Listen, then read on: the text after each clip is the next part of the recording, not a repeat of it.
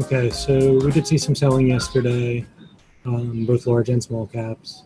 See the SPYs right in the open tick down, and then at the end of the day, they flushed through the prior day's low before bouncing right into the close, gapping up this morning near the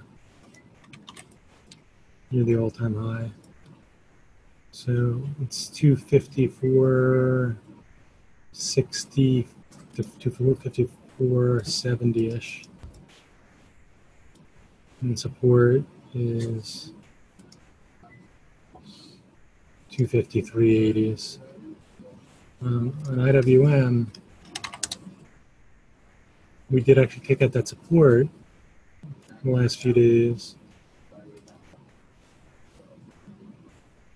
I guess we did get back above there right at the end. Okay, so so we flushed it below the 149.40 area support. By the after hours, though, we were a quarter above it. Let's see, we're at 150 this morning. So it's pretty clear here. This 150.50, close up here, fail the next day, fail the next day, inside consolidation, fail the next day, pretty violently. It's a pretty nice wick here.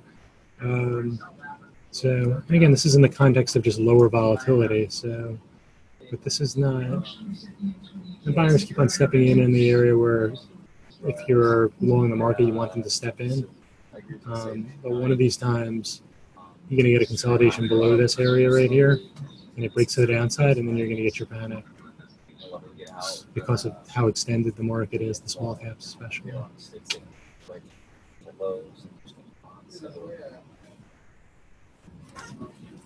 right, a bunch of things to look at this morning. Let's start with NVIDIA, which is top 2 or 3 momentum stocks in the market, up there with Netflix and Tesla.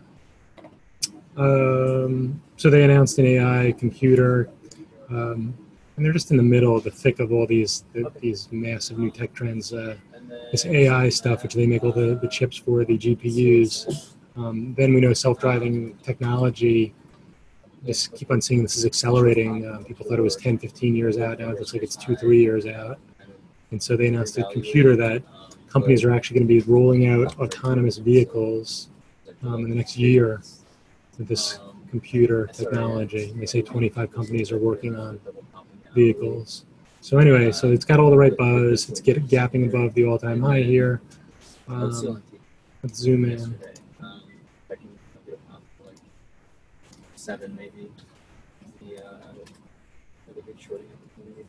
So it got above the all-time high, went to 94. Looks like there's some supply here, 194. It's already done over 600,000 shares in the pre-market. It's going to be very in play today. Normally has an ATR of 4. Easily could see it having $6 to $8 range today. So that's why we're highlighting it first. Not a stock that we highlight a lot compared to probably people who just trade it on a daily basis. But today there's enough going on with the new all-time high, this news. You could look for, now with this failure, double top here in the pre-market, you could look for a flush at least to the 190.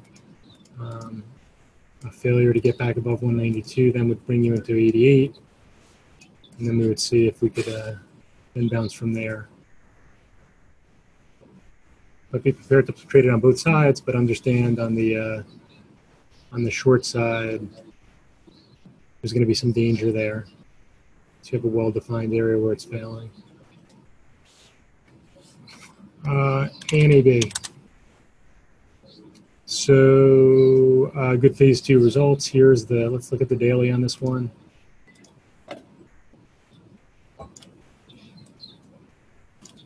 So it IPO'd at 16, very quickly went to the high 20s, and just over the last couple of months, I mean, this stock was up a lot coming into this news. So just over the summer, it was a $20 stock consolidating down to 20. It broke out, or I should say, broke out of this consolidation, went to the highs. Looks like positive news here, 32 to 36. And now it's gapping up 50% to above 50. As good as this news may be, and maybe the stock is going to, who knows, higher prices longer term, it's a big move for it to have to absorb in such a short period of time. So it is a very prime candidate for sell the news. For those who aren't familiar with what that means, just Google SMB blog sell the news, and you probably find a bunch of blog posts, or just search the blog. I did a few videos of that over the last few years. So normally only does 300,000 shares. Even on the days where it does a lot of volume, 1 million. Since the day it IPO'd, it did over 3 million. Since then, it's only done over 1 million a couple times. I would think this will be the highest volume day since the IPO today. But because of how thin it is normally, spread could be pretty wide. Easily could be 30 cents. So we want to be careful there for more experienced traders. But if we do get a situation where it fails clearly at a level, or there's a seller where you see there, you want to risk 50 cents to $1 to try to make $5, $6. That's the trade.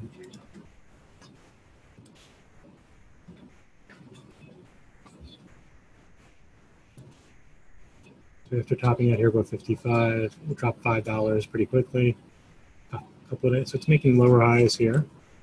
Sellers trying to take control. So I'd say the first level to look at here on the open is probably this 52 area. If it pops up here, there's some selling. And you can see if it gets below 50, then it would be on in terms of the downside. And again, there's no support really anywhere. So I put on there 38 is the support. UAL. So UAL updated guidance. Let's look at the daily. I saw some negatives in there. I shorted a few shares just to keep an eye on it. So this ran from 50 to 80, and then they just crushed it. It gapped down on this earnings day here. It definitely went down a lot further than I expected the next week. And kept on going. Now it's gapping right up, back up to this area right here.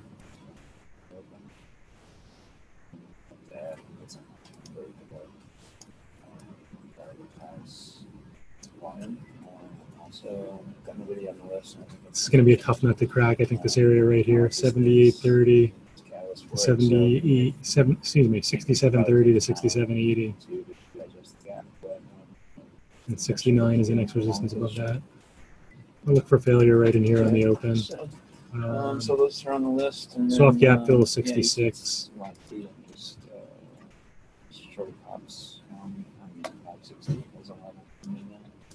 CDW.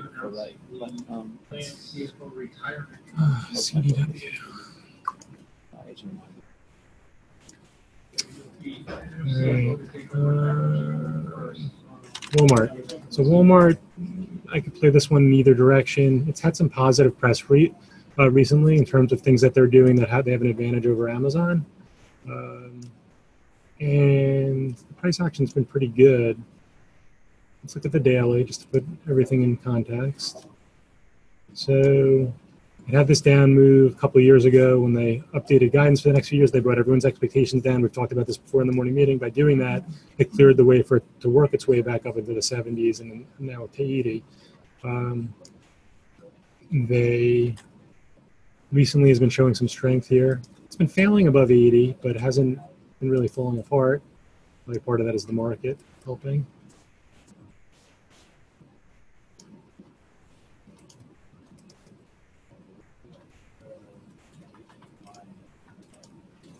So the updated guidance,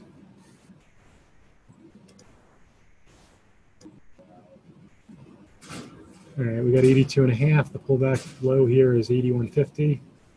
I'm prepared to trade it in either direction, down to the 81 area, up to this 82.50. If it breaks through here, I'd play it long up to 80, 83, and then look for it to fail. All right, BABA. So BABA, it broke out above 180 yesterday. It was pretty clean. Whenever we talk about this, I like to remind people that even after it breaks out, the pullbacks are just very nasty. You can even see yesterday, it topped out at 183. It came off $2 when the market had that little sell-off in the latter part of the day. So wouldn't surprise me at all if it came back down and retested this 180 breakout area. But mentally prepared to continue to trade on the long side up to $190, $200.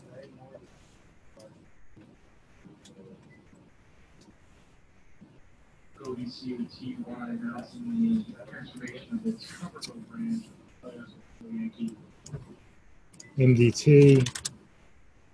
So MDT, I shorted this right on the open into 78. It stayed up there longer than I liked. It actually broke out through. You can see the wicks to 78 and a quarter. So 78 was my resistance. So I did the right thing when it came in here. I covered most of it, and then didn't like reshort or add to the little shares I had left as it started to really sell off.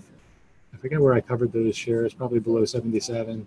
Didn't catch the reversal back up to 78 and didn't short the 78. And I saw it up there. I think I got an alert around 12 o'clock, and my thought process was, wow, the fact that it came all the way back up here after this down move, it's pretty strong. But it did come all the way back down to 77. So just a lot of up and down action. If it can move outside of this range, hold above 78, and look for the gap fill, 79.60. If it holds below 76.5, you can look for downside to some support at 76. Next major support isn't until like 74. HMNY, I haven't really talked about this much in the morning meeting, if at all. This has been something I've been following. Some people have been long since 5 on the desk. I just thought yesterday it really went vertical in this move here and then came off down to 20. But now there's some more mainstream press attention on it. And because of that, it's likely to put in a top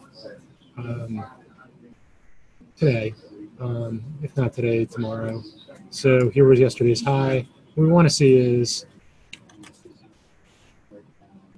does it fail up here somewhere in this morning and then get below the prior day's high, and then kind of creating this range here. But it's still pretty dangerous on the short side. But it's gone vertical enough and it's getting enough mainstream media attention that it could be very close to its top. And then PTCT, made a simple trade in this yesterday, just shorting it off the 19. It took a while to work. I think my stop was above 19 and a quarter. Never got stopped out. Eventually came off down to almost 18. Here's the big picture on it. I think if it popped back up today to like 1870, I would short some more. I covered some down at 1815, 1820. And then I'm really looking to see if it can get below $18. If it gets below $18, I would press into a short on this one. Hope you enjoyed that video. You can actually watch that video if you're subscribed to our Trader 90 before the market even opens. What stocks are in play? What levels in those stocks are important, and how we might go about attacking that stock. That's Steve Spencer, 20-year veteran trader, laying it out there every morning before the market even opens. A really, really powerful tool to start your session off on the right foot. So right now we're offering a trial that you can take advantage of to access this meeting and other meetings throughout the day. We have a meeting at 11 a.m. Eastern where you can sit down with Mike Bellafiore and listen to him talk about what's going on during the morning session, what stocks were in play, what the best trade opportunities were, as well as maybe some things that we're looking at heading into the afternoon session. So I really encourage you to take advantage of that trial.